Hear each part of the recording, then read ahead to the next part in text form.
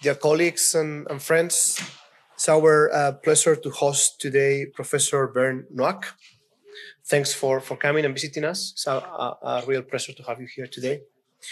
Professor Noack is National Talent Professor and Chair of Artificial Intelligence and Aerodynamics at Harbin Institute of Technology in Shenzhen, in China. Not Schengen, Shenzhen. Sorry for the pronunciation. I'm Professor and Chair of Turbulence and Control at TU Berlin. In Shenzhen, in China, he leads a growing team with 3 laboratories for the dynamic problems for the low altitude economy, which I guess has to do with drones, air taxis, and this type of things. So quite hot topic today. And for over 3 decades, he has worked on engineering turbulence control for transport vehicles in many institutions in Europe and US and China, including the Max Planck Institute, the DLR Center, United Technologies Research Center, and so on and so forth. TU Berlin, French National Center for Scientific Research, etc. So a lot of institutions in his career. He has written a lot of articles. We have a few of them in the web, linked to this talk. And he has been awarded with also many national and international awards, highlighting the fact that he's fellow of the American Physical Society, and he got the von Mises Award in 2005. And he has been spotted as one of the top researchers in mechanical and aerospace engineering by Mendeley. So, floor is yours, Professor. Thanks for being here. Good.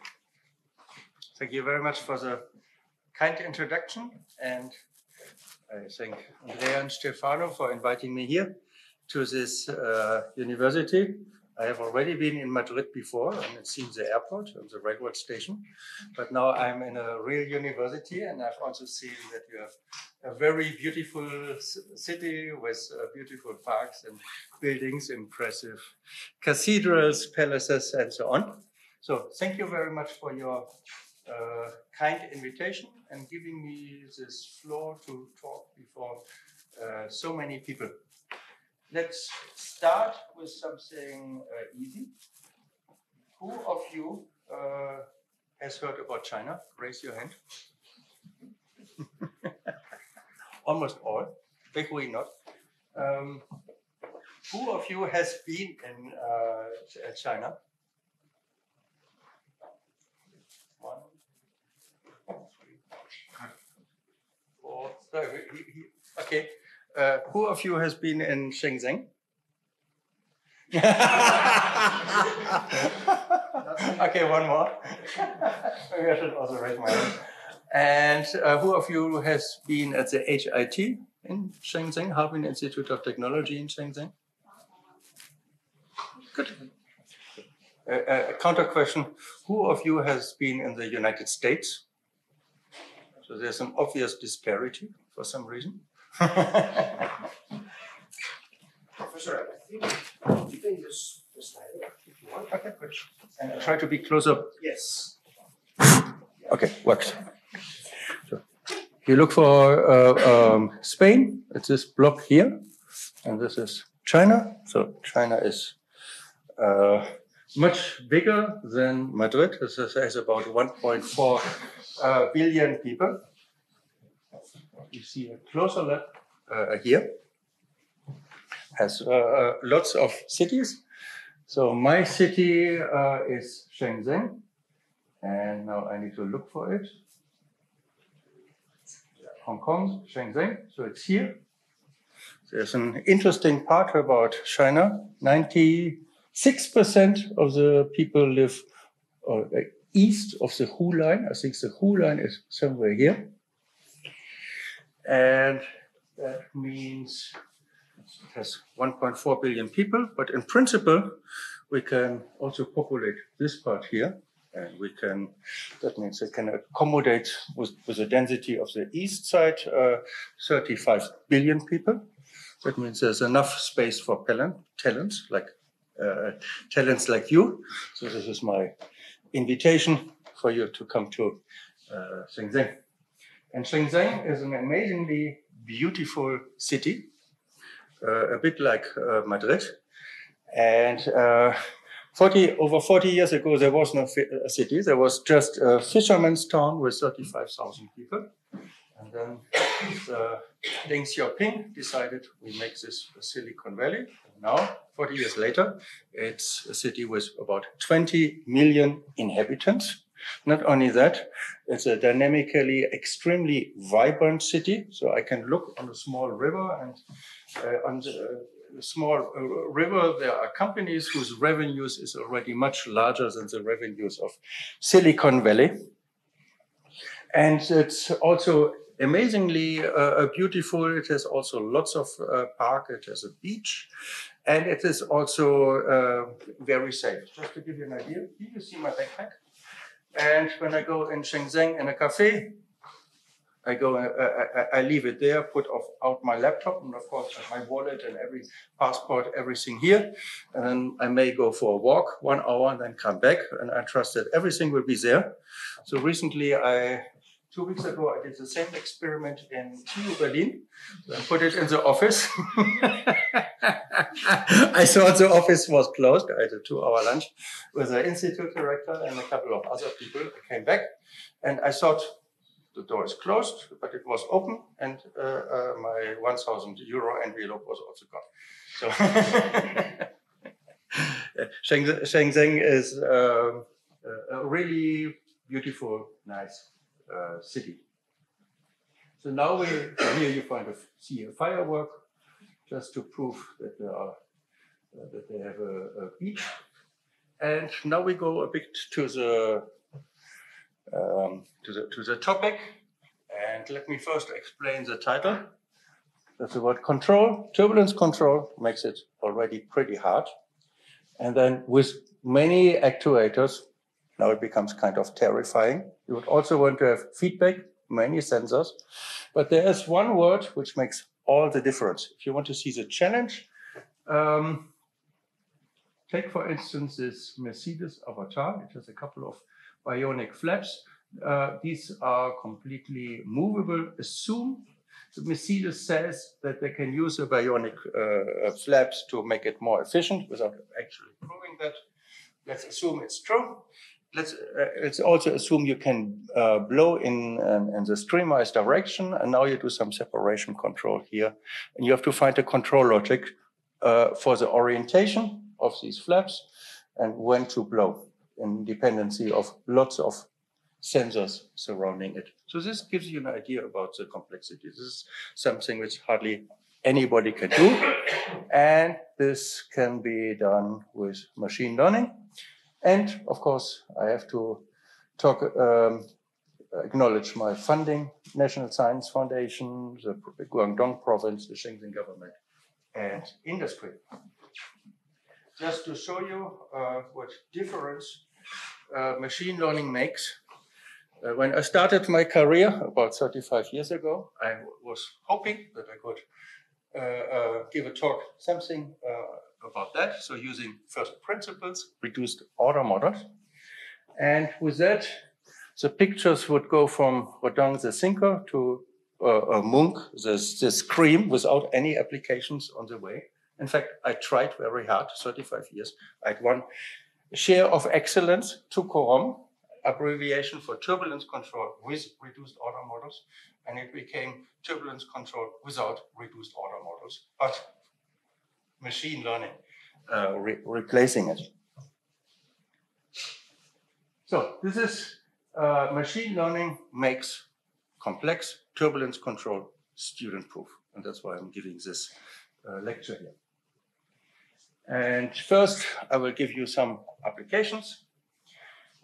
Then I will give you one simple example for direct reduction of a car, a complex example featuring the complexity of the Mercedes Avatar. I will comment what else you can do with machine learning in fluid mechanics and summarize with an outlook. At the end, I hope to convince you that machine learning makes things super easy. And of course, I would not be able to tell anything if somebody would not do the work. And the people who supported this talk at HIT are mentioned here. My postdoc, Ikonia Makeda, PhD students, Jiangzhu Tao, Professor Francois Lucerin as co-supervisor of Guy, and Nan Gao as former member of our team. And I will also mention some legacy work abroad by my former PhD students, Yuko Barrow, Wuying Li, Obika Kaiser, and Daniel Fenet. This has been done in collaboration with many people, as you see from our long list of authors in the papers. For instance, Stephen Brunton, Woody Bird King, Tamir Shakaran, Lilia Tutma, Sam Tyler, and many others. And this brings us to the first example. We know as we are moving with a car, we are consuming energy, we are consuming maybe fuel, and most of the fuel at highway speeds is invested in overcoming the aerodynamic drag. So we want to reduce the aerodynamic drag. So one way of doing that is the aerodynamic design. Here you see the Renault Altica, beautifully aerodynamically designed already. You see it with the diffuser here, the retreating roof here. You see that this wake region has been reduced by the retreating sides, and also these gaps are small. These are examples of good aerodynamic design. You can still make the drag better with some passive control. For instance, you can put some vanes at the trailing edge. For every passive control, you can find an active control, which has a similar effect. So the advantage of the active control is that you can turn it on or off, that you can make it stronger or less strong, that you can play with frequencies, and that you can play with the flow structures, that you can do closed loop depending on the flow state. And this is where we have the largest opportunities for drag reduction. Now, 20 years ago, you can look in a magazine called Research and Development, a French magazine, and you will find that the active flow control has already been done by Renault. Here you see some simulations for zero net mass flux flowing at the trailing edge. You see a change of the flow. Most importantly, this change leads to 20% drag reduction at 90 kilometers per hour. It's said to reduce the fuel by 1 liter and requires only 10 watts of the actuation energy. Good. We have already a big success story. The problem here is that it would cost something like 3,000 euros at that time. And they made a customer inquiry. The customer said, we are not willing to pay that for this type of drag reduction. So this is one of the reasons why we don't see it at cars yet. There's something much more sexy than normal cars. So who of you has seen the movie Back in the Future? A lot more than there were people who visited Shenzhen. Good. And you will see that a lot of modern cars replace the wheels by rotors. And if you have rotors, then the advantage is you can fly. We have seen it in lots of sci-fi movies, some of them depicted here. But now it becomes more and more reality. We have over 1,000 eVTOL designs in the world. And Shenzhen is pioneering these developments. We are now building 100 vertiports for air taxis. Very soon you can take an air taxi from one place to the other, for instance, with the EHang or with a Xiaopeng. And we are building 1,000 vertiports for drone delivery. I can go to certain areas of the city and order my orange juice with a smartphone, and then after some time, a drone will come and give me the orange juice. We will live already part of the future. And this may sound like a gimmick, But let's look at just one curve. So this is a Morgan Stanley report, and they estimated the total addressable market. So this is the revenues you can make just with air taxis. You see the timeline going until 2050, and you see a scale going up to 10 trillion US dollars.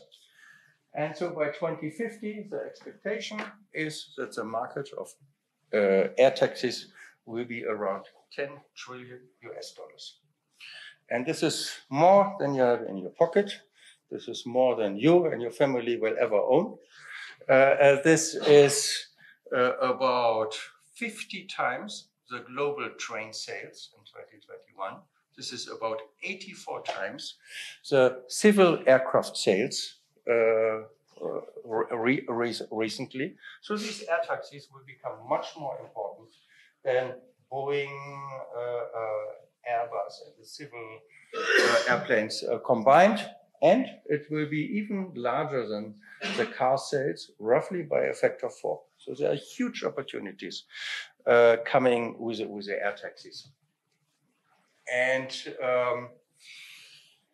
these air taxis will change the way we are living. There will not be a rural area anymore in the not too distant future. You can reach any spot on this planet with an air taxi.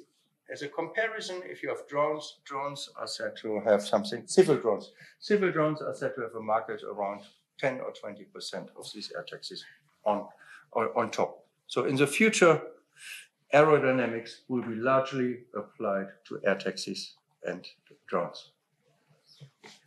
But there are also very conventional applications shown here. For instance, we have talked already about the car. You can apply it to trains, to ships, to the engines of the aircraft, to the lift of them. Wind turbines require some form of turbulence control. In chemical engineering, it can dramatically change the performance. And before you apply the actuators and sensors and some control logic for some performance benefits in a real application, you typically try it in some geometrically simple flows. And what I want to convince you today that one of the problems is solved, namely the control logic with the tools of machine learning. So in the control logic, we need to translate what we know, the sensor signals, into an actuation command. And if you want to have this feedback control, we may follow the classical paradigm, like I did over 20 years ago. And this means first you understand, then you model, then you use your model for the control designs and test and tune the control in the plant. It's a bit like fighting the Godzilla. It takes a long time in each of the steps. At the end, you need lots of human modeling for simple controllers addressing 1 or 2 frequencies. So machine learning allows you first to do the optimization in the plant, then you get the controller for the winning mechanisms, then you can do the modeling, and then now you open your textbooks for the Navier-Stokes equations and can try to understand what the wishful fairy did for you. So now you can do fully automated, complex controllers with 1 hour wind tunnel testing time. You can come with a software package to the experiment, and then you have a good solution at a very short period of time.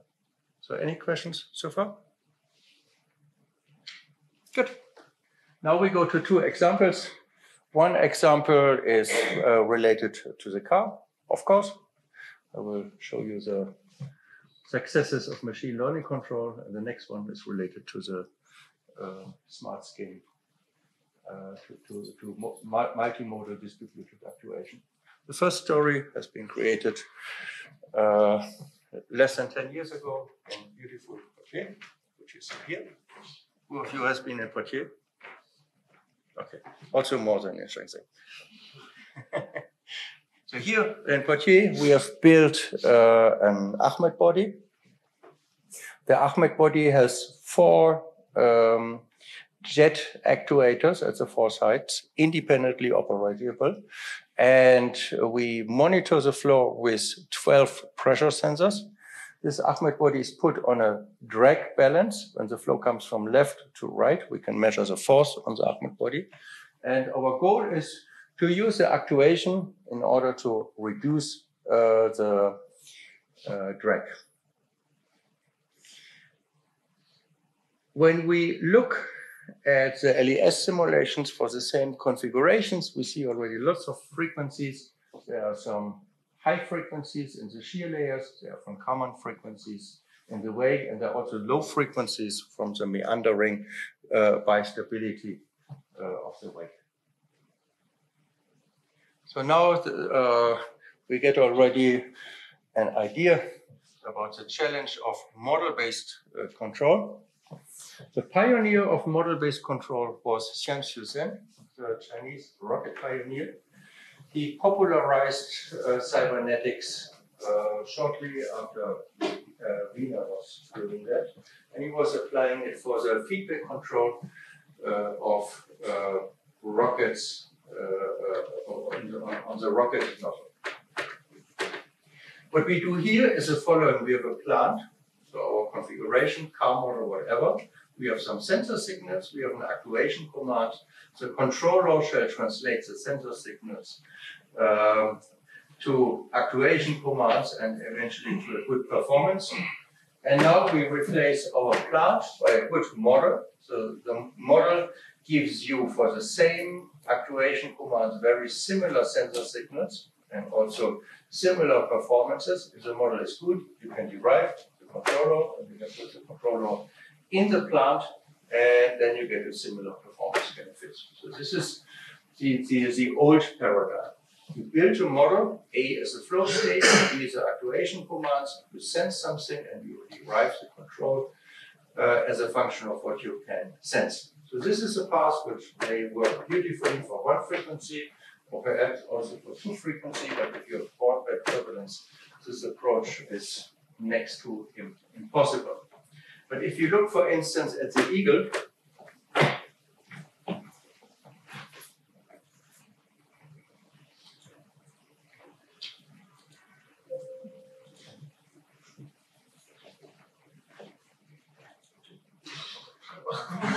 so what I'm doing now? Okay. Good.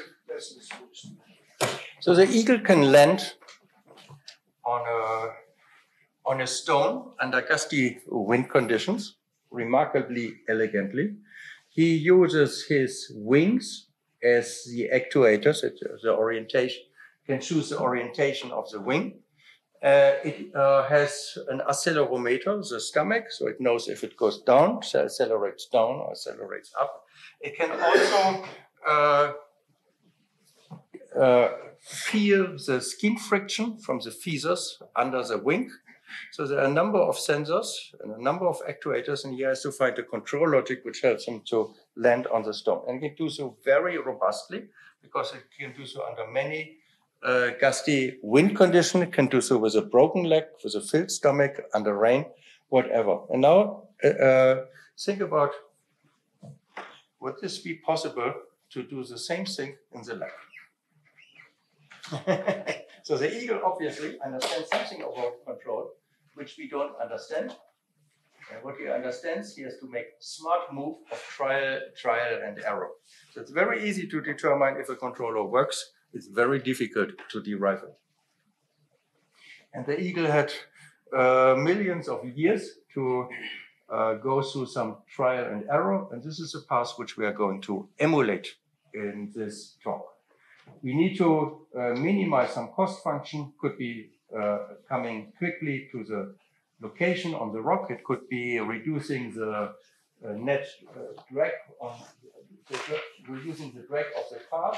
And we want to penalize the actuation. We want to do it as swiftly as possible with some extra torque. And now, essentially, we are solving a variational problem. In this variational problem, we have to find a controller which minimizes a cost function. No model involved. And I will show you one example how this can be done in something called machine learning control. Here we start with an ensemble of controllers and we wish to find the global minimum. There are many other minimum. You see, if we start here and do gradient descent, we end up in the wrong local minimum. So now we use a method, genetic algorithms, to find better controllers. This is generation 1 of genetic algorithm. Who of you knows genetic algorithms? So also more than people have been in Shenzhen. That's good. And so this is the first generation Monte Carlo spraying of these controllers. Next generation, we are going to the second best minimum. Third generation, this is populated. Fourth generation, this covers the global minimum. And then in the next generation, this will be populated, but we are still searching for other controllers. And this is an example of genetic algorithms trying to find a local minimum in a complex terrain. But what we actually want to do, we want to find a function, not just a parameter. We want to have a function from the sensor signal to the actuation commands. And this function can be found by the big brother of genetic algorithm called genetic programming. And what we are doing here, we are establishing 2 cycles. So one cycle from the sensors to the control with some trial controller. In the experiment, this may be 1 millisecond. So there's 1 millisecond delay from sensing to the actuation. And then we need something like maybe 5 or 10 seconds to figure out, is the controller good or not good? And we feed it back to genetic programming to find a new controller. And here is a methodology. I suggest if you have questions, we can come to it in the discussion part. So I'm not going to explain it here. It's just want to tell you that it is rather simple. And now we apply this genetic programming to the Ahmed body. And after less than 1 hour of testing, we find some controller with a drag reduction of 22% and an inferred actuation expense of 3%. So we have net energy efficiency. Net energy reduction is something like 19%. And at the end, we find a controller where all the actuators are in unison and they are just listening to a single sensor, S4. S4 is here. More precisely, they listen to the fluctuation at S4. And it turns out you need high frequency forcing for a good drag reduction effect. And this sensor is the only possibility how you can make a feedback, a high frequency feedback from this actuation to sensing. So here you have a good signal to noise ratio. For the other sensors, you don't have it. So note what machine learning is doing here. It chooses the actuator, it chooses the sensors, and it also chooses the controllers. It's an amazingly complex problem. Why is it physically successful? Well, we see it in the PIV behind the Ahmed body. This is the unforced wake. You see a reverse flow here and a downstream flow here. This is the forced wake. So superficially, it's roughly the same length. Looks pretty much the same. But we have a more streamlined wake. We do something like bow-tailing, and bow-tailing is known to reduce the drag. So this is a mechanism behind this drag reduction. So obviously we are successful in a short period of time. The next question is, how do we learn these controller? And now I put our 5 generations with 50 controllers and something called proximity map. In the proximity map, you find the controllers which are close in the high dimensional space, in the Hilbert space. You find them close in the 2-dimensional space. So these controllers are similar, and these controllers would be different. The background here shows the interpolated cost. These black areas, they correspond to maxima, so drag increase, and these grayer areas correspond to drag reduction. You see a couple of maxima, a couple of minima. The best value is found here in the corner. And this is a bit alarming.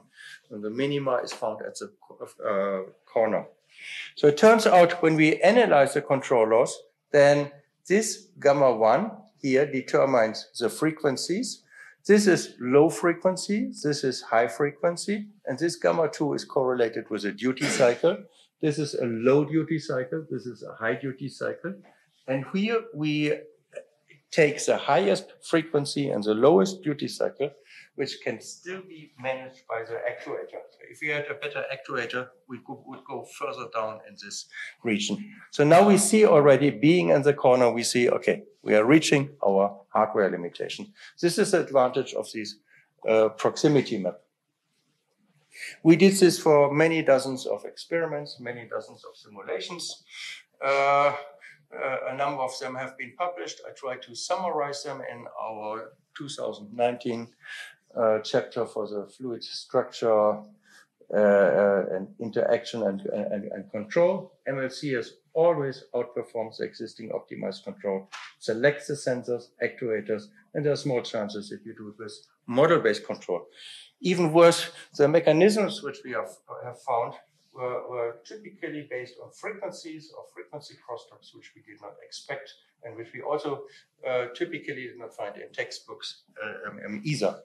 So machine learning really does a big service to us. So now we go to a much more complex configuration. Now it's in Shenzhen.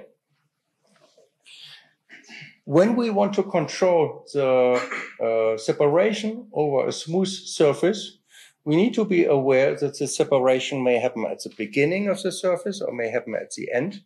If we actuate too early, then the actuation effect will evaporate before it is effective.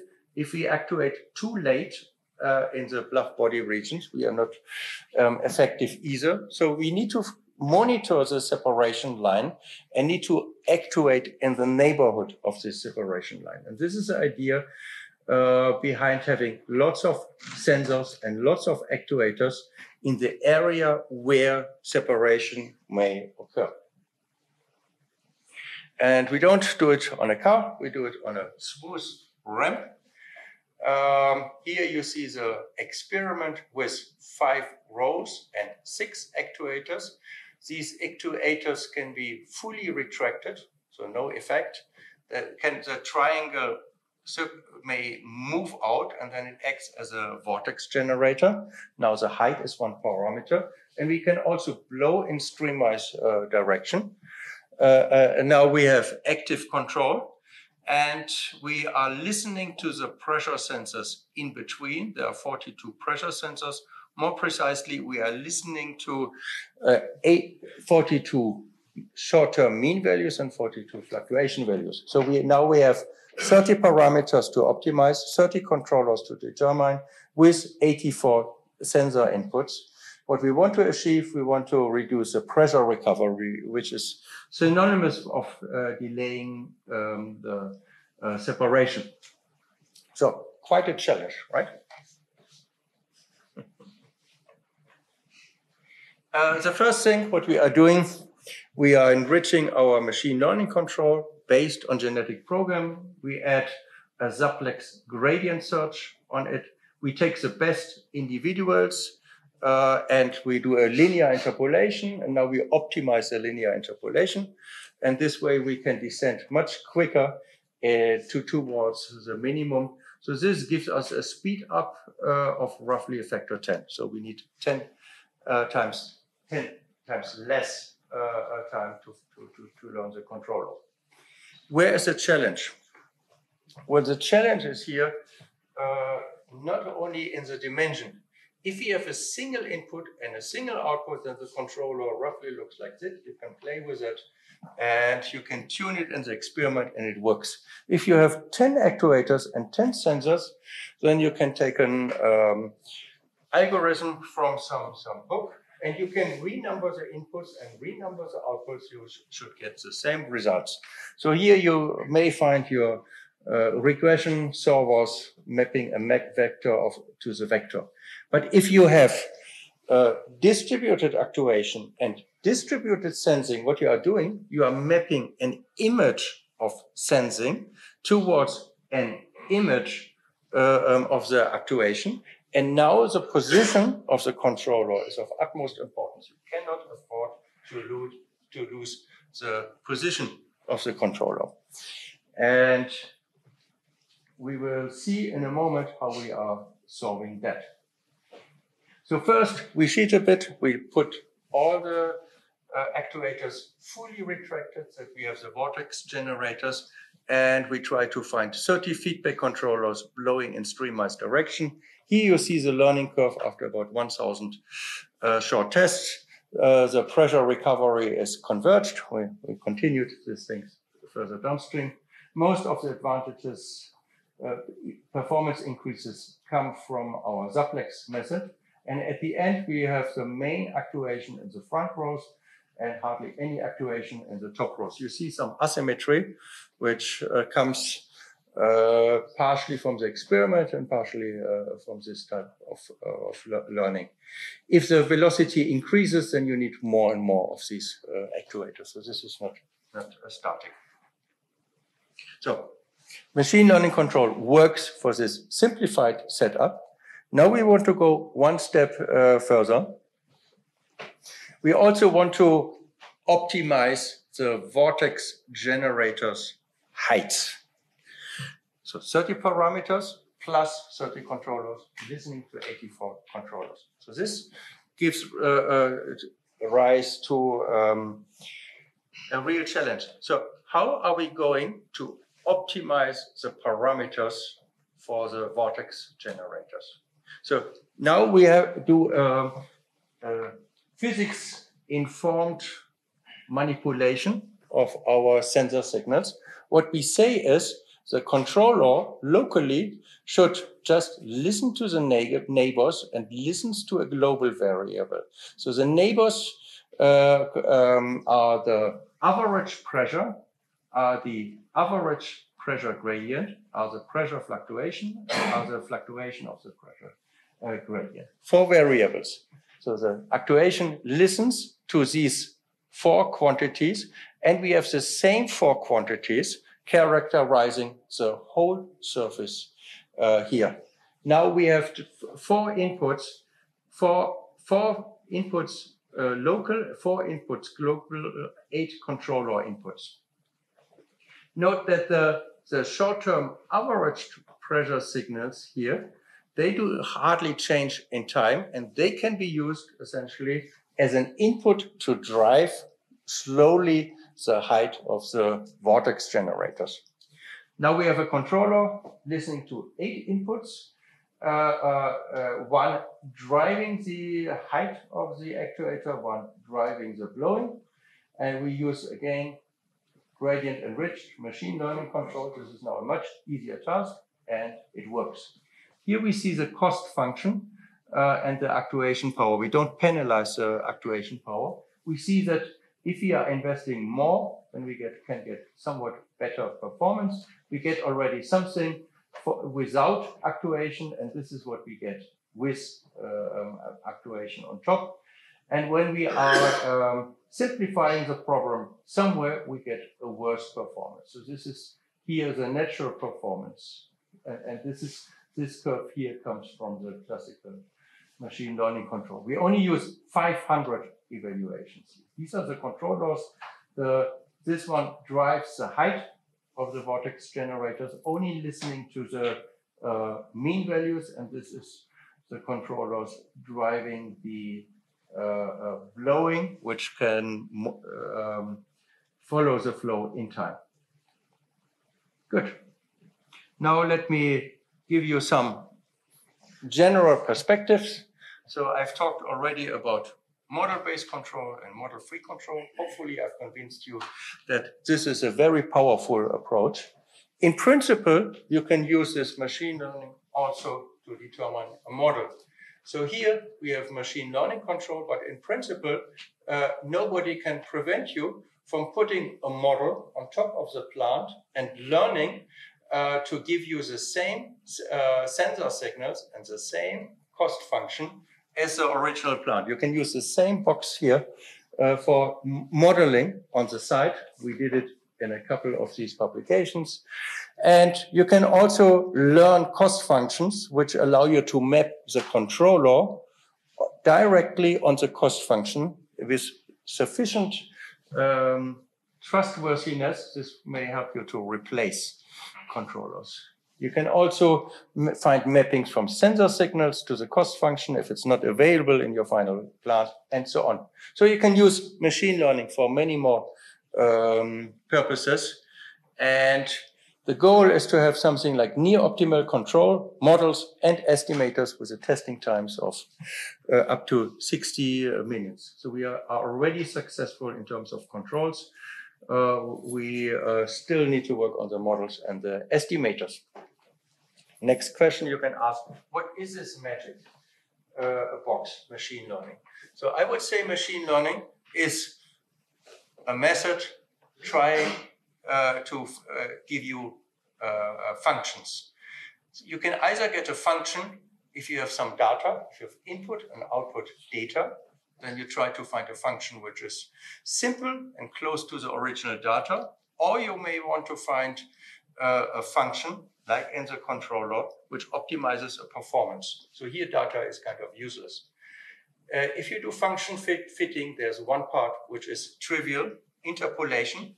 If this is the input, this is the output, then you would say, okay, the point in between can be achieved by linear interpolation. If your data is far away from the point of estimation, then extrapolation is next to impossible. So here in this point, you can say you do linear interpolation, you end up here. Constant interpolation, you end up here. Quadratic interpolation, you end up here. So you get completely different answers depending on your model. Same for the variational problem, for the control problem. You can do exploitation, gradient descent. This is easy. You can do exploration, finding new controllers. This is very hard. And there's something which machine learning does for you. It can simplify the data, find a low-dimensional representation of your high-dimensional data, and it gives you a strategy how you can learn for the data, how you can avoid overfitting. So this is essentially a way of summarizing what machine learning can do for you. And we have been exploiting these parts in the past. Control examples. So AI, by the way, would also include some expert systems. Modeling is extremely difficult, so I would not go into this for the applications which I have shown. There's something which is very nice. You can do cluster-based models. That means you can take your original snapshot data, cluster the data. That means find few representative centroids which are close to the data, and then you can look at the transitions between these representative centroids. They come with a probability to go from one centroid to the other and a typical transient time, and then you can reproduce the original system. So this is a way which is rather easy, and we have applied it to Lorentz system, Ressler system, hard Kolmogorov law, turbulent boundary layer, and we got a very good reproduction of the autocorrelation function of the dynamics and so on. You can find the details in our Science Advances paper. And now I can come to the conclusion. So I hope I've convinced you that there is merit in using machine learning for your control applications. I would do it before you do any optimization. So machine learning creates a new paradigm, makes our work much easier. If you have multiple input, multiple outputs, then machine learning control is a plug and play version. You can take our original software package, put it in the experiment, and most likely it will give you the optimal actuation mechanisms. And it has been vetted in dozens of experiments and simulations. You just need to invest a bit in your wind tunnel time. I've shown you the distributed input, distributed output. plant. In this case, you need to work a bit with a physics-informed preparation of the controllers. And the future of developments will be merging machine learning control, reinforcement learning control, model predictive control. And a lot of the future will be done here in this university by Andrea and Stefano. So here we can still get probably 10 to 100 times gains in terms of the learning speed. There are a couple of things which you need to respect. If you go into the Arbena, I have tried to make it simple. First, you have to find a good cost function. There's one question, how do you penalize actuation? I will not go in this, but you have to answer that. The next thing, you will never want to put the sensor signals in the controllers. You always want to have some features. The features could be, for instance, the mean value and the pressure fluctuations. That's what we did in all the examples we presented. Otherwise, the approach will not work. If you actuate at a frequency, you don't want to optimize the frequency, but you want to optimize the Struer number. And now, this is valuable also for other oncoming velocity fields. If you have lots of actuators and sensors, you need to do some coarse grainings, as I've presented. You need an exploration, like genetic programming to identify new mechanisms. You need to have a good exploitation, something like gradient descent. You want to understand how your control learns. I've shown you the proximity map. I did not show you data topology, which is another very valuable tool. And you also want to visualize the controller. And this is also what your local experts can show you. There are some simple ways of interpreting the physics. That said, if you like this type of research, you may consider joining us at HIT Shenzhen. We have also very smart students. So our students are the top 10% from a national competition, and the working conditions, working packages are Princeton level. So we are working mostly on the low altitude economy. I'm going to show this at a later time here in Madrid. And if you have questions, you can answer. You can ask me. So here's part of my team. So this is part of one of our 3 labs. Here you see the world's largest fan array wind generator with 40 times 40 fans. The advantage is you can turn on and off the fans in 1 or 2 seconds. And you can create arbitrary patterns. You see a couple of drones here, building complexes. You can guess what kinds of games we are playing here. We also use it for commercial drone testing as well.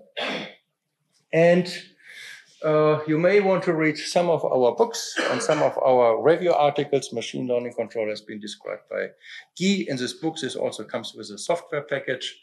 There's a Cambridge book together with Andrea and Stefano. This paper gets heavily cited, few citations every day now, so over 2,000 citations at this moment. And with that, I want to conclude, and I'm open for questions now.